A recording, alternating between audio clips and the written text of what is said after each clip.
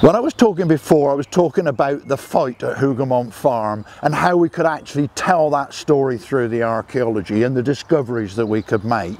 And a crucial ingredient that was missing was the people who actually fought at the battle. Could we find any traces of them? Well, apart from the odd musket ball, which you'd expect maybe come winging over the walls and actually landing in the farm itself, could we actually find any traces of the people who were there? Now, the second year we dug our excavations within the barn, one of my diggers actually found a button, and when we cleaned it up, we found that it was a button of the Coldstream Guards. We could not believe how important, how excited we were to find that button. There was also a very, very fine twist of wire. I didn't know what it was. I'm an archaeologist. I'm not a military historian. But we had enough military people around us who said, I know what those are.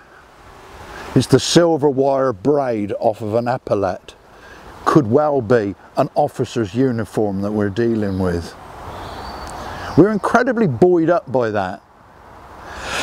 And over the years, particularly last year, after 4 years of excavating, the amount of buttons that came from one corner of the trench increased by leaps and bounds.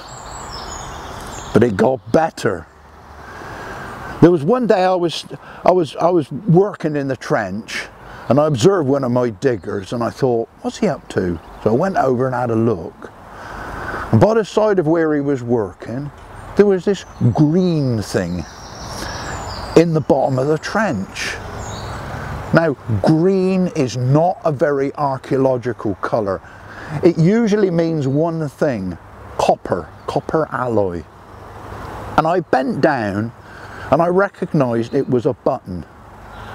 And more importantly, it had something underneath it. It was like a pair of two halves of a nut. And I stopped him from working, and we cleaned it up, and we photographed it, and we recorded where we were finding it. These are all incredibly boring things that archaeologists have to do before you can actually take it out of the ground. But where does this come from is such an important element of understanding archaeology. Finally, I was able to lift it out of the ground. And I had a soldier with me who was a Coldstreamer, who knows his buttons, and he was so excited until he saw the design on it. It was a Scots Guards button. How did you feel? How did you feel? Wow! So does that mean if it is Scots Guards, we've got two? Yeah. Yeah, that's 100% Scots Guards. You see the tabs. That's going to be two Scots, isn't it? Yeah. Now, we knew that the Scots Guards were at Hougoumont farm and actually formed part of the garrison at Hougoumont farm. But this was such an exciting breakthrough, particularly for people like me. I must confess it didn't go down too well with the Coldstreamers, who thought they were the only power on God's earth who'd ever actually fought at Hougoumont farm. And over the following few days, it was swings and roundabouts as to whether or not we were actually going to get more Coldstream buttons than Scots Guards buttons, or the other way round. Either way, what we're doing is adding an incredible detail to the story, and more importantly, it begins to actually make us possible to reach out to the people who fought in that garrison. Now, here's an interesting bit. While we were there, I was due to read this at our annual Reading for Remembrance, where we actually relate descriptions of the battle for the entire duration of the battle on one day during our dig. And here's my letter. I had a letter it was written by Ensign Thomas Wedgwood of the Scots Guards. It was a letter to his mother, and it was dated the 19th of June 1815, the day after the battle. And he wrote to his mother, "There was a house," that's Hougoumont Farm, "surrounded by a small wall in which were placed the light infantry companies of the Coldstream Guards and our regiment, Scots Guards, with orders to defend it to the last. The French were driven back, but advanced again with a fresh force and succeeded in gaining entrance into the wood." There was a wood just in front of Hougoumont Farm. "Now then, they then sent fireballs upon the house and set a barn and all the outhouses on fire." That barn was the barn that I was actually digging up. "After being exposed to a heavy fire of shot and grape and shells for 2 hours and a half, in which we had 3 officers wounded beside a number of men, the right wing of our regiment and my company went to the assistance of the Coldstreams in the wood, in which there was a very heavy fire of musketry.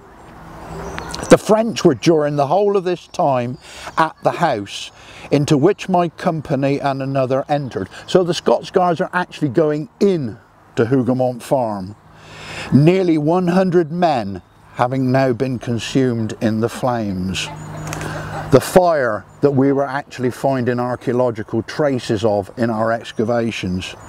"The French forced the gates 3 times, and 3 times were driven back with immense loss, for we were firing at one another at about 5 yards distance." That sort of detail, combined with our archaeological discoveries, helps to bring the whole storyline together and actually helps to give us paint a picture of what life was like during the battle at Hougoumont Farm. Later on, he says, "My regiment had lost 16 officers killed and wounded, including Lieutenant Colonel Sir A. Gordon and Canning of my company, who were among the number of killed. Captain Ashton of my company is also killed." Now, knowing full well that we've actually found traces of an officer's uniform in that barn and that the Scots Guards were there, I can't help but wonder whether or not Wedgwood actually knew those individual officers. I tend to think that there's a good chance that he may well have done. And when you're an archaeologist, that's an incredibly powerful message or vision that you can get, making out contact with people who lived and wrote about the battle, but actually finding the remains in the archaeology.